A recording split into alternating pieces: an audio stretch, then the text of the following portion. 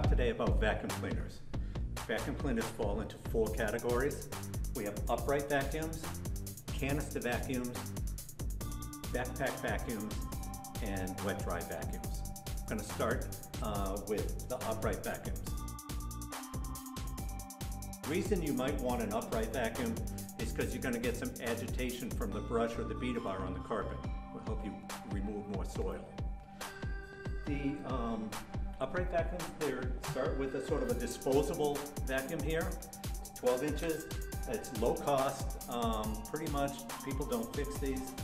They'll toss them when they're broken. The next step up would be a single motor upright vacuum. This has a contained bag, paper bag inside.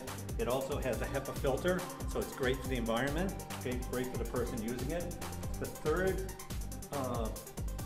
upright we're showing you here actually has 2 motors. It has a brush motor and a vacuum motor. It also has the HEPA filtration, so it's great for the environment. This machine is also a 2-motor upright, but it has more features on it. The final upright vacuum we're going to discuss is a battery-powered upright vacuum. This particular battery-powered upright vacuum has the option, when the battery dies, to run it with a cord. Pretty cool. The final machine we're going to show you is actually a 20-inch wide area vacuum.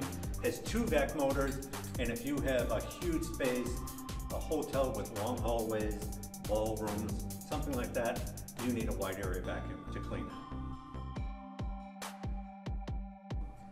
Canister vacuums are very useful for stairwells, remote areas, bare floors, or carpets. Pretty standard operation with the canister vacuum is a tool that will do either bare floors, retract the brushes, and it's for carpet. All right. This particular one just has a paper bag inside it to collect debris. This particular machine is really borderlines on industrial over commercial. It's a beast of a machine. They call it the Pig. They kind of call it the M1 Pig, kind of because it's got that snout in the front right there. Very industrial machine. Has a paper bag inside of this cloth bag, and this vacuum moves about 200 cubic feet of air per minute, so it's really a lot more suction than the other canisters. We're going to talk about backpack vacuums. One of the reasons somebody might want to use a backpack vacuum, because with a corded backpack, you pick up about 25% efficiency over an upright vacuum on the floor. And when you get to a battery style backpack, you pick up a 40 to 45% productivity with your workers.